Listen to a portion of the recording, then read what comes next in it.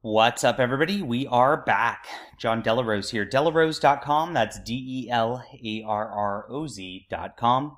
Head to the link in my description below. Sign up for my newsletter. Get a free novel and a free graphic novel from me. If you like science fiction and fantasy, things like that, you will absolutely love my work. It'll help support the channel. See if you like it, and then head to Amazon and pick up the other books, where I've got a lot. I've got a whole assortment, every sort of subgenre of science fiction, fantasy, of comics that you could possibly want. I'm here to appeal to you. I'm a person who cares about my customers, much like board game designer Phil Eklund. And Phil Eklund was the target of some cancel culture mobs a while back, which is January 17th, as you can see from the Facebook post. I talked about it in a live stream, but I didn't make a video about it at the time. This was really the first snowball that got this whole board game, I guess, cancel thing going in the last month or so. And Phil Eklund is a designer who is really well-renowned. He's been in the business for decades. He makes very, very complicated games with like historical accuracy. He's really one of those people that if you're really a thinker, like those games are for you. And it's really cool stuff. So he's a legend in the industry, and people tried to cancel him because of a little portion of a rule book where he was talking about people who were enslaved or oppressed, and just listing off groups that were oppressed in history, for example. So this happened, and he was just piled on. People were saying that they're not going to carry his games, etc., etc.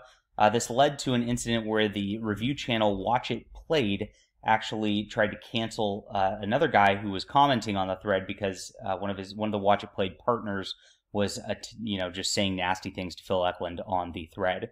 It was really a bad deal.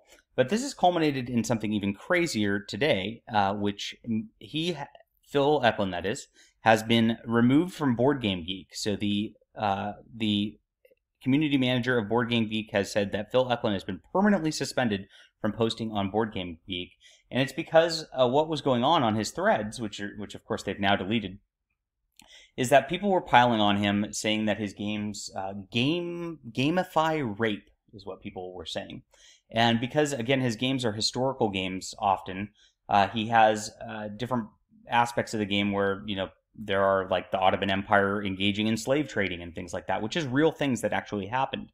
And Phil Eklund went on there and said, look, this is a historical game, and we've got some nasty stuff that have happened historically. Part of that is slave trade, and of course part of those slaves were of course the sexualization of women and things like that.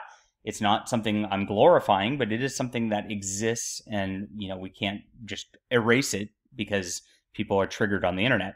And it's a good, he didn't say it triggered on the internet, but it is a really great point. I mean, if you want to whitewash history so that things don't exist that are bad because you are such a baby, which most people are in 2021, it seems, that's on you. It's not on Phil Eklund for his game. Now, this was all on his game threads for his games, which he designed himself, and he's getting banned for commenting on his own games. So these people who are going to his game threads to harass him are not banned, but he is being banned for actually explaining himself and all that. I always say never explain yourself, because they're not actually looking for any sort of ingenuous explanation or being informed or anything like that. Whenever people are coming at you for these sorts of things, they're always doing it just to try to attack you, and anything you say, regardless of how correct it is, regardless of your intent, if you're being nice to them or not, is going to be used against you in order to just try to destroy you when you're under these kinds of attacks. And unfortunately, the people at Board Game Geek are enabling this. They are pushing this. We saw it with the Ant Labs game people, and we saw it with the fact that they banned me over defending Ant Labs games.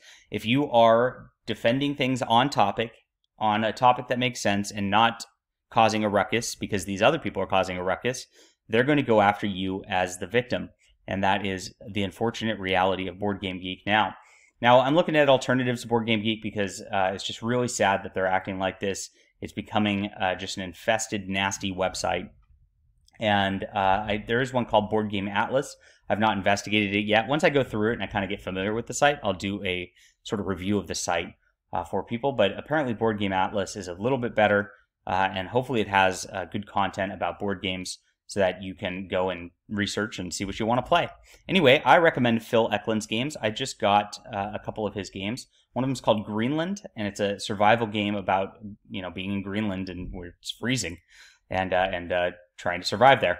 So I'll of course talk about those as I play them and review them as well. Try to promote creators who have been canceled for no reason, especially the talented people like Mr. Eklund. All right, hit that like and subscribe button. We will be back.